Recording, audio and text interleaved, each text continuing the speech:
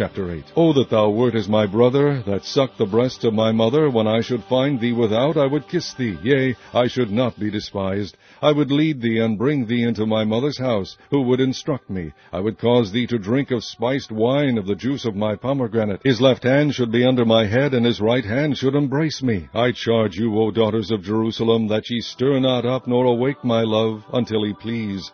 Who is this that cometh up from the wilderness, leaning upon her beloved? I raised thee up under the apple tree. There thy mother brought thee forth. There she brought thee forth that bare thee. Set me as a seal upon thine heart, as a seal upon thine arm. For love is strong as death. Jealousy is cruel as the grave. The coals thereof are coals of fire, which hath a most vehement flame. Many waters cannot quench love, neither can the floods drown it. If a man would give all the substance of his house for love, it would utterly be contemned. We have a little sister, and she hath no breasts. What shall we do for our sister in the day when she shall be spoken for? If she be a wall, we will build upon her a palace of silver, and if she be a door, we will enclose her with boards of cedar.